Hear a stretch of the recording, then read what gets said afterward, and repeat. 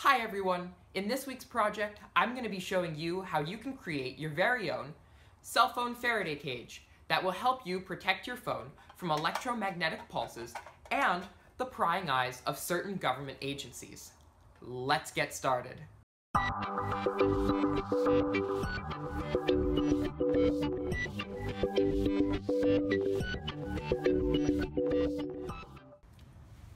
Alright, for this project you're going to need a couple of things.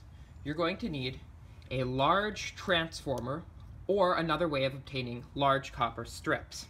Next, you're going to need a propane torch to solder the copper. You're going to need some electrical solder, which is lead-free silver bearing, although I still think normal solder would work just fine. You're going to need flux to make the solder flow better. You're going to need some sort of sheet metal cutting tool like these tin snips. And you're also going to need a hammer to hammer out all of the folds and bends in the copper strip. Alright, so the first step is we need to measure the iPhone. So I'm currently using my iPhone 6s, which takes 4K video, to film this right now.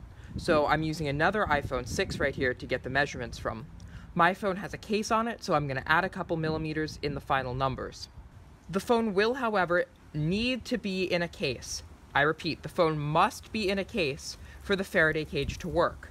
Because if not, you can see here on the iPhone, these pieces right here are all covering the antenna. And the antenna is connected also to the body of the case. So if any part of the aluminum unibody of the phone touches the copper, the Faraday cage won't work. Alright, so you may be wondering, what is a Faraday cage, and how is this thing supposed to protect me from the prying eyes of the NSA? A Faraday cage works like this. A Faraday cage is an enclosure formed by conductive material and is used to block electric fields. So the Faraday cage operates because an external electric field, like a radio wave, hitting the antenna, which is located back here on the iPhone. So the external radio wave hits the antenna and makes it vibrate at a specific frequency. The phone can't communicate any other way than over the air. The Faraday cage works because external electric fields cause the electric charges within the cage's material to be distributed so that they cancel the field's effect in the cage's interior.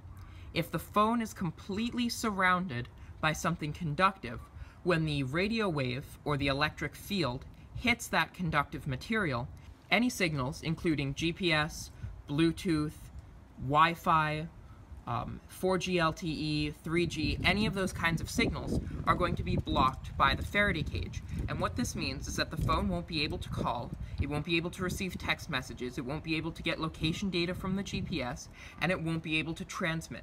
This is useful because if the phone can't transmit or receive, no one knows where the phone is, and no one can access anything stored on the phone.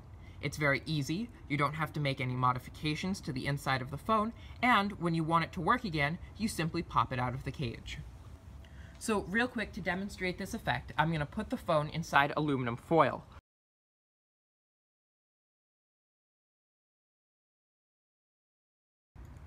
Alright, here I have the phone and aluminum burrito. Alright, here we go.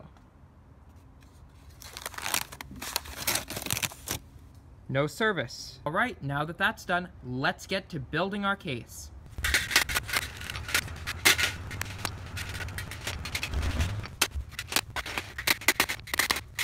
Now it's nice and flat. Now all it needs is a nice sanding and polishing. It's coming along nicely. It still has some rough patches, but those will get smoothed out very soon. Power sander.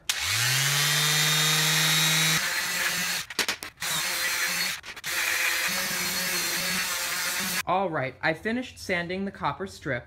Now all I need to do is cut it into the right lengths. In order to get a sharp edge and a sharp bend, I went ahead and I used 2 clamps attached to the table, and I clamped the copper piece along with the speed square to the table, and then I'm going to use a hammer to tap out the crease.